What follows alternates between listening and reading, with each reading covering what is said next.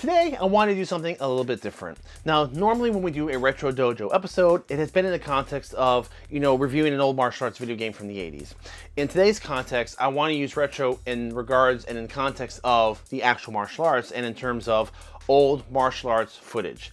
And there's some really cool stuff out there, and that's been one of the unexpected benefits of doing research for this channel is over the past couple of years, whenever we're researching the topic, most likely in our usually historical videos, we come across a lot of old footage, and some of it is fascinating for various reasons. And that's what I want to do today is kind of go over the appreciation of these clips and talk about what benefit can we draw from them and what reservations should we have about them.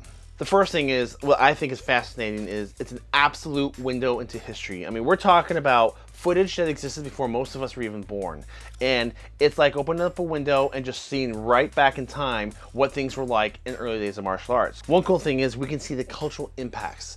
A lot of martial arts are the way they are because of either political situations or religious situations or just the way arts developed. So when we see these clips, we're seeing things from more traditional times, so a lot of times we'll see a lot more cultural aspects in them, which I think is fascinating. Now, I know a lot of you out there might not like the idea of romanticizing the old arts or glorifying these old arts, because I know there's always a debate about what's better, traditional and modern, whatever. That's irrelevant in this case. But I have to admit, and we all have to admit, there is kind of a mystique to seeing some of this footage. Especially when you consider that when this technology came out, the technology of moving pictures came out, was at or near the beginning of a lot of popular martial arts. Karate was fairly new. Taekwondo was new or not even around yet when some of this technology came out. Brazilian Jiu-Jitsu was just getting going. Judo wasn't that old. So we're seeing the origins or early versions of a lot of prominent martial arts today. And sometimes we were lucky enough to catch a last glimpse of the masters that we hold in such high regard today as well. And it's also really fascinating just to see how arts have progressed. There was a cool comparison I saw about a year or so ago involving dogs. There are pictures of popular dog breeds today, and they juxtapose them with pictures of the same breed 100 years ago. And what's weird is, though, you don't think there'd be much difference, but there really was. Legs were longer, snouts were longer. If you look at the 100-year difference in dogs, you can actually see a progression, a difference. And it's the same thing when looking at this footage of the martial arts. I look at it and it's just like, wow, so much has changed. Well, you can see the roots are there, but you can definitely see how things have progressed, especially when you consider that fighting itself does change. Street fights that happen today don't look anything like the street fights that happened 100 years ago.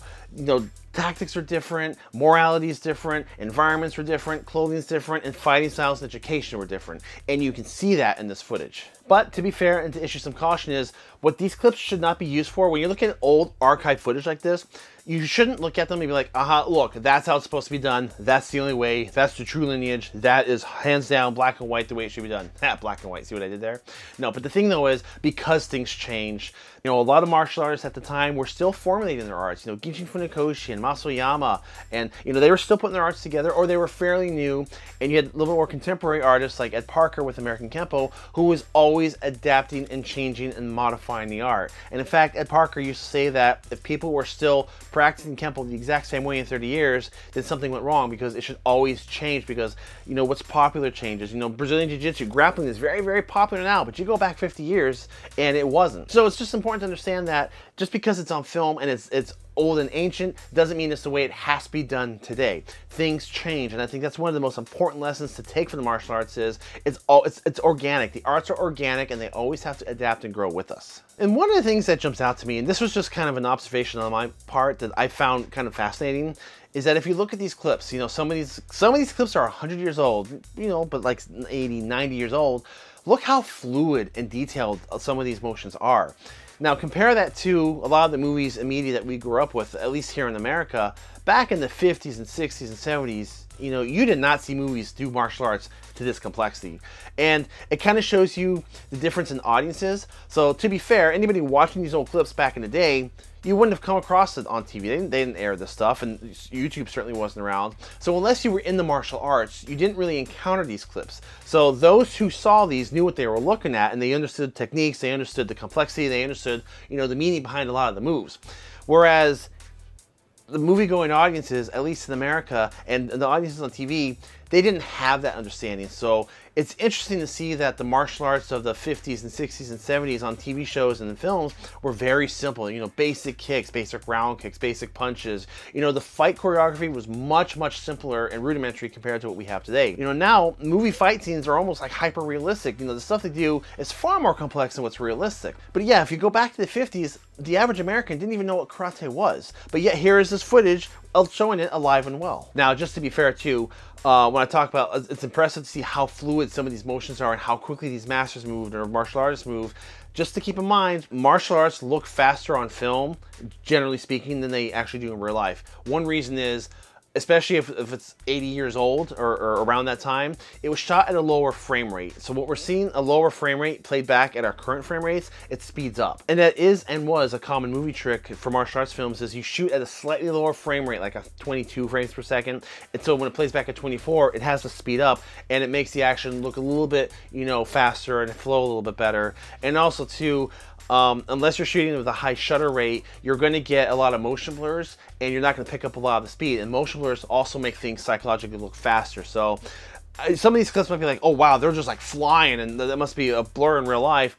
They might have been, but there's also, just take that with a grain of salt, that sometimes old footage appears faster than it really was. So why am I doing this topic today? Well, basically, like I said, I wanted to do an homage and show an appreciation to history of the martial arts. Since we talk so much about history, it's nice when we can actually physically look at history, because there's way too many arguments that happen about who is better at what they do, which art is better, what works or what doesn't work, and you know, it's on video, it's not on video.